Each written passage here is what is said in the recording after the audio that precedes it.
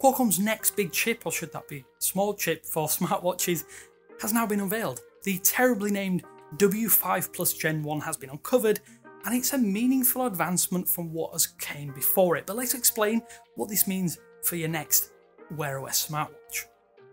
Thanks for watching 9to5 Google here on YouTube. Remember to thumbs up, hit subscribe and then tap the bell icon to be among the first to watch our upcoming videos.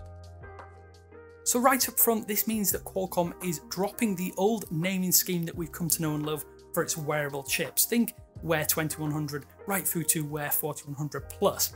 Now we're getting W5 Plus, and this is generation 1, so hence Gen 1. For those of you wondering, this is a 4nm chip or built on the 4nm process, which is a massive quantum leap over the 12nm Snapdragon Wear 4100 Plus, which is the current best smartwatch chip from Qualcomm out there in the wild, but is easily surpassed by the Exynos W920 processor, or at least the 4100 is, that is currently used in the Galaxy Watch 4 series. We've had numerous false storms with Wear OS chips before, but this actually seems like a first real attempt in the last few years to make meaningful performance gains. Let's talk about the exact makeup of this chip, as Qualcomm is actually not naming the foundry, but there are 4 A53 cores clocked at 1.7 GHz with dual Adreno 702 GPUs clocked at 1 GHz and nearly 3 times faster memory, and that is a speed boost from 750 MHz all the way up to 2133 MHz.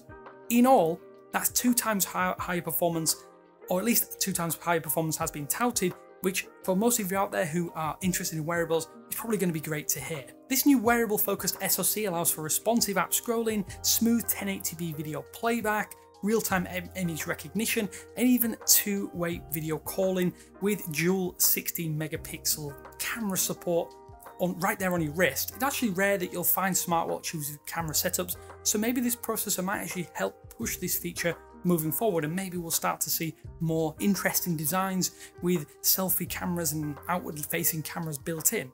There's also 3D watch faces, which are interesting in their own right, and there also will be map recognition and map navigation directly from within these watch faces, so we may see some really cool, interesting integrations with Google Maps and other map services out there like Waze and so on and so forth, which is something that we've never really seen before on Wear OS. The other major aspect of the W5 Gen 1 processor is its actual hybrid architecture with the 22nm, which is actually an improvement over the 28nm architecture on the 4100 Plus, always on coprocessor, which is running a real-time OS. The QC5100 features a Cortex M55 core, its own 2.5D GPU, U55 machine learning core, and it handles Bluetooth 5.3 connectivity directly.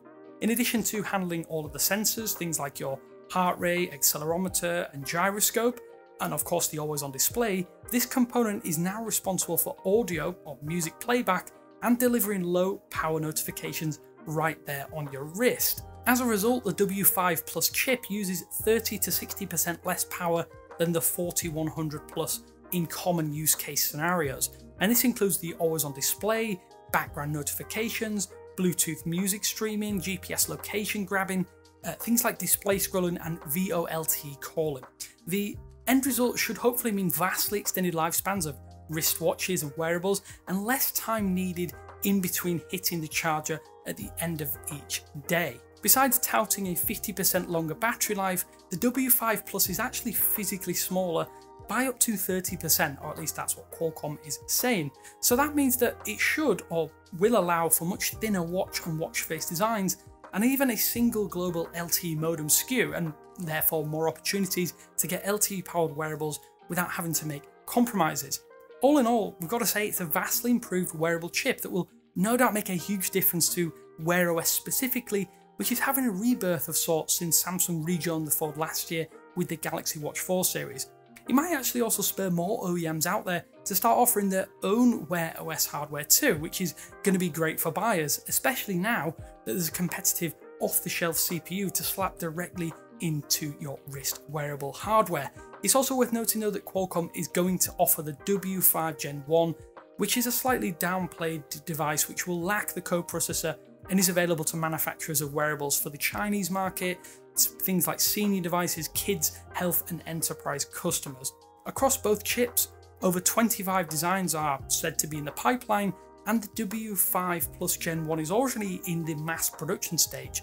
That means we'll hopefully see wearables touting this improved processor very, very soon. And on that, Movoi is set to be the first making this Wear OS, or at least making a Wear OS device powered by the Snapdragon W5 Gen 1 later this fall, and we'll have more coverage of those devices when they are available, and we're very excited to see just what they can do. I'd love to, though, to hear your thoughts on this brand new processor.